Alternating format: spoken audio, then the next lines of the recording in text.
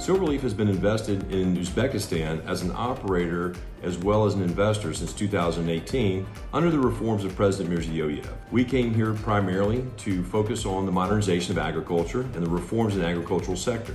Since then, under the reforms, we have seen the economy expand and the opportunities increase, and we have furthered our investment in the areas of digitalization.